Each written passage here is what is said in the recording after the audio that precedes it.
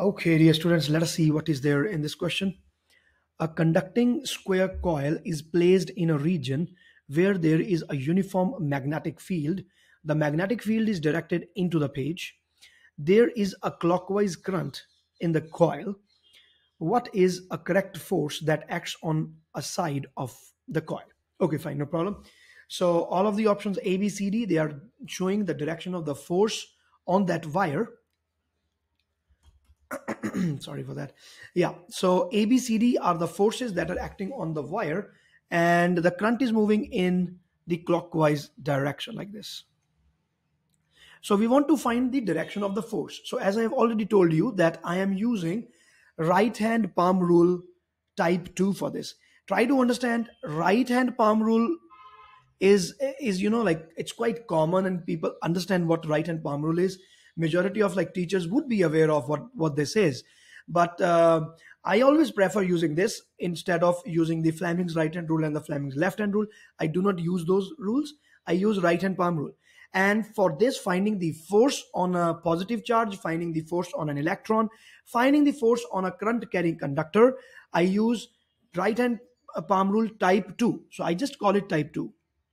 So I have given the complete description of type 1, type 2 and all that in a video which is already present there, and I think you can find that video in the playlist 5.4, and you have to search for it. I will see it and I will mention the link also, but you have to see that to properly understand what is a type 1 and what is type 2.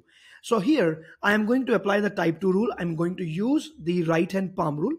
So I keep it like this, and my fingers will be pointing towards the magnetic field. So magnetic field is into the page. So my fingers are now pointing into the page, and my thumb will be pointing towards the current in the wire. So if I'm talking about the C part of the loop, let us say, so the current is downwards and the magnetic field is inwards. So where is my palm? My palm is pointing towards right hand side.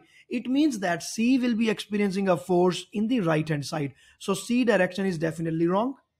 Similarly, we are going to apply this rule for all of this. I'm going to write it here. Fingers will be pointing towards the magnetic field. Thumb will be pointing towards the current, and palm will be giving you the force which is on the current carrying wire. And you must also be knowing about the magnitude for this. It is BIL, Bill. Yeah, BIL is the magnitude of the force, but we need not to find that. Anyways, just given for keep that thing in your mind. Now let us go for A, B, and C and D. All of that. Let us go for D now. So the magnetic field is into the page and the current is going towards the left hand side. Definitely the palm is pointing downwards and the D direction is showing downwards. It means that yes, this is the force there.